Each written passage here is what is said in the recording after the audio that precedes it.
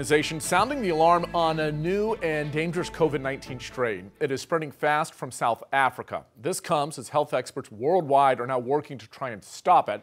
25 News reporter Alicia Nespreto has more. The city of Waco is still on the downswing for COVID-19 cases after hitting a record high in early September.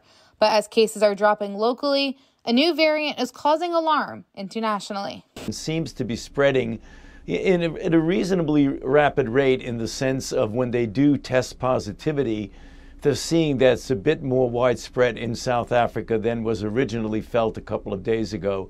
It is unclear where the Omicron variant originated, but experts believe it is causing a concerning spike in Gauteng, South Africa.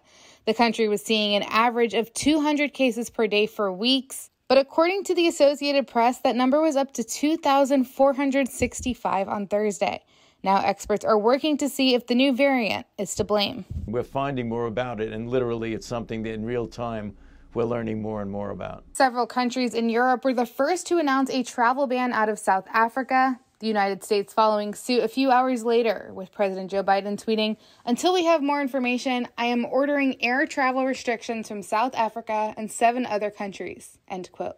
With such limited knowledge about this new variant, it is expected to take a few weeks to learn how effective the vaccines will be against it. Local health experts say they are keeping an eye on that data. We definitely have to pay attention to how this is going to play out in terms of vaccine resistance, as that would obviously be, something very serious. Health officials still encourage getting the vaccine and the boosters in the meantime. And after several months, people, particularly the elderly, but across the board in the age group, you have a diminution in protection over several months, which is the reason why we're recommending that everyone 18 years or older who has received the vaccine get the booster. If you're not comfortable or unable to get vaccinated, health experts still stress that you should wear your mask and keep your distance from those at high risk.